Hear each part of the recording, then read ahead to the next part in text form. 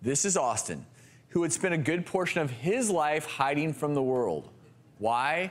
Because he was depressed, overweight, and coping with a huge appetite for junk food. This is his story. My name is Austin Shiflett. I'm 23 years old. I'm from Charlottesville, Virginia. And for the most part, I lived a pretty normal childhood until around my teenage years. I started trading in sports for video games and fast food, and that's when my weight really spiraled out of control.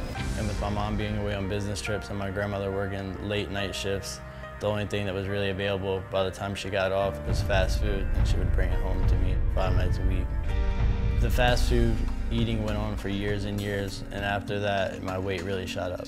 And it really became a problem, and I became really insecure, and it got to a point where I really didn't want to attend school that much. My daily nickname at school was Fat Ass. Everyone called me that. I think it became an insult at first, but as time went on, it just became like a name. Like, people didn't even realize what they were saying or like how it had an effect on me. As bad as it made me feel at the time, I think it really motivated and inspired me to be who I am today. I recall one day at my friend's house weighing myself, and it said 324 pounds.